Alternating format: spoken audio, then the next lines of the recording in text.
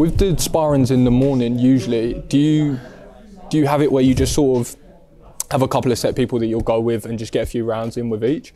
Or is it just sort of play it by ear on the actual session? It depends who turns up, lad. Yeah. You know what I mean? Some days people don't turn up and it's fucking harder. You know what I mean? Like, that's been one of the fucking things this camp, to be honest, lad. Actually having sparring partners, lad. Because as you know, when you spar, when you're fighting at the end of the year, a lot of people have already fought and that. You know what I mean? Like, that's probably one of the good things about being in one of them American super gyms. You've got all people to spar with, but you end up sparring with people that you end up fighting and that. You know what I mean? Just look at like Killcliff, like top 10 welterweights. There's about they all 7 fight each other. Yeah, I mean, we've got Ian Gary and Luke we wouldn't fight anyone from here, lad. We're like a family in here. You know what I mean? I think there's pros and cons to everything, right? But I think those super gyms, it's like you do get the bodies, and that is the benefit. But then also you lose a lot of this, right? Yeah. You lose a lot of the atmosphere, the family sort of vibe. It's not the same, lad. No. You know what I mean? Like, we really, it sounds stupid and that, but I always say it, we're like a family in here, lad. You know what I mean? All my training partners like my brothers and sisters. You feel that though when you come in. You just feel that, like as an outsider just walking into the gym, it feels completely different. You go to gyms that are a little bit more sanitized, a little bit bigger. It's just a whole different atmosphere. And if you're going in there every day, especially fighting, you want it to be comfortable. Do you know what I mean? You want it to, as you say, you want to be comfortable. You want to feel like you're at home, and that's what we feel like in here. You know what I mean? I come in here and feel like I'm at home.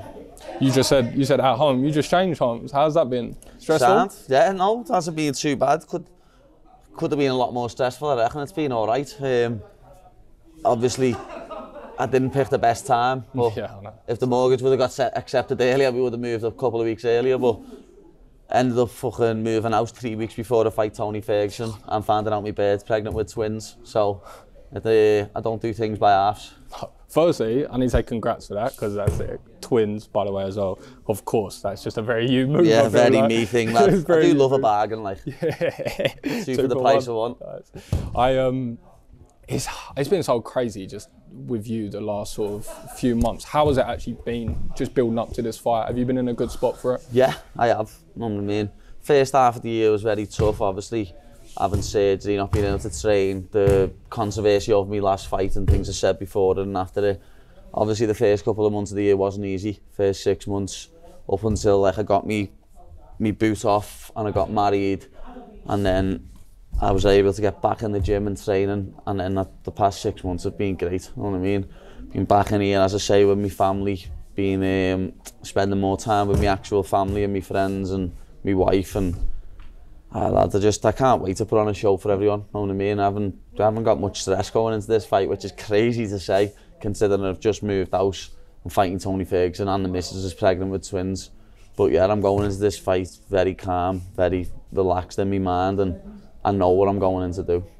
I said to you before that, first of all, when I saw you in Cage Warriors, and this was just after your boot came off, you was in good shape. Like, obviously it's well documented with sometimes you blow up and whatnot, but I say to a lot of people, right, tell me if I'm wrong here, I think it's deceptive. I don't actually think you do blow up. Your cheeks just get puffy. My cheeks do go massive. You're never in bad shape. No, I never have a fucking big stomach. I don't think people get that. Your cheeks just go a bit puffy. My weight with me, it goes to my face, bad. And then also, some of the pictures are photoshopped, you know what I mean? Yeah. And they photoshopped them quite smart. Yeah, in like they don't make me go like yeah. that. They just go and do it a little bit so it looks realistic, you know what I mean? I said that as soon as I saw you, I was like, he's in good shape. Yeah, I think that was July, that was the weekend of Molly's fight. It was July. And everyone was saying that to me, oh, you look in shape, because I was only about 85 kilo then, you know what I mean?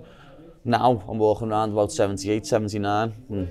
I said to you though, which you smiled as if you didn't even realise it yourself, but throughout your whole career, Cage Warriors, going back to, mate, people don't realise you got in this game young, to the fact you're lying about your age to get into pro shows. Like people sort of forget that a little bit about your career, but all your worst performances have always followed with your best performances. They have, like, you're not wrong. Can you feel that? Yeah, every time I've had a bad performance, after that, it's come back with a vengeance, and I think it's because I like shutting people up, lad, and proving people wrong, and that's my plan again, this one, you know what I mean?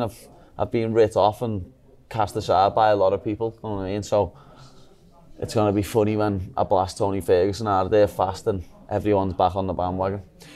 I know I've heard Bisping, when he fought Anderson Silva, he said that He'd been watching him for so many years, obviously a legend of the game. When he went in to fight him, he sort of had to say in his mind, like, forget what he's done, forget who it is. Like, he's enemy number one now. Have you got to do that with Tony, or is it just sort of you can take him how he is? No, yeah, I have, because I've been watching him since for years. You know what I mean? I've been watching Tony Ferguson for years. He's top 5 lightweight of all time in his prime. He's got the longest win streak ever at lightweight, and he's a legend, lad. You know what I mean? I've got nothing but respect for him. But once that cage door closes, lad, and he's there in front of me, it's just another man that's in my way, and my dreams and my goals and my family's well-being. So I've got to finish him. When you actually look at that matchup, for me, I think it can go a lot of different ways. But I think the biggest thing is just some of the athleticism that you bring to the table that I think sometimes is missed a little bit. Your front leg comes up like a jab, almost is a jab. Your speed and quite how hard you hit. Do you think that's going to be the sort of main difference with someone like Tony? Yeah, I think the athleticism is going to play a big part, because for years Tony relied on his athleticism. That's what used to get him out of bad spots, and he used to finish people because of his athleticism.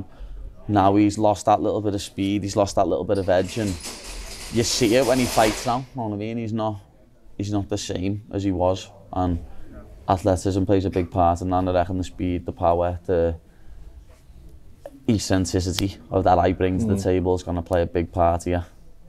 Have you got someone in mind particularly that you feel like you want to shout out on the mic afterwards? Or you No, I don't shout anyone out, as you know. I don't mention any names. It's funny because a journalist said to Bobby Green on an interview yesterday, Paddy Pimblett called you out. I never.